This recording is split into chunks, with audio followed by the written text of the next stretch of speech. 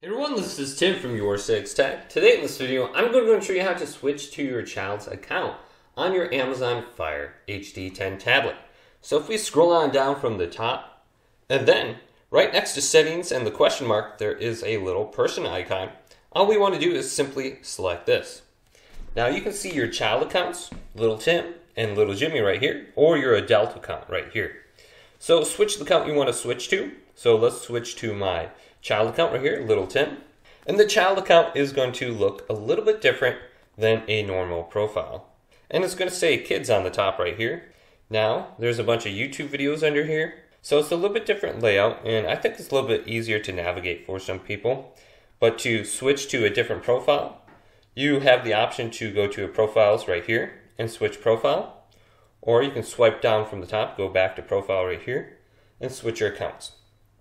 So check this out. If this video did indeed help you out, leave it a big thumbs up. And subscribe to my channel down below for more tech videos coming up next on YourSixTech.